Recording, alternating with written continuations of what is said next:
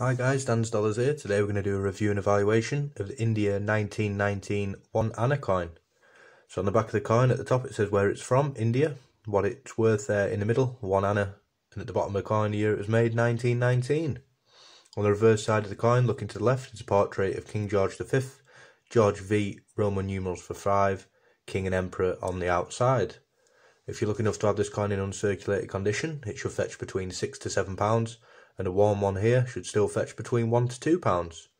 Comment below if you got any other Indian coins and I will value them up for you. And as always, thanks for watching.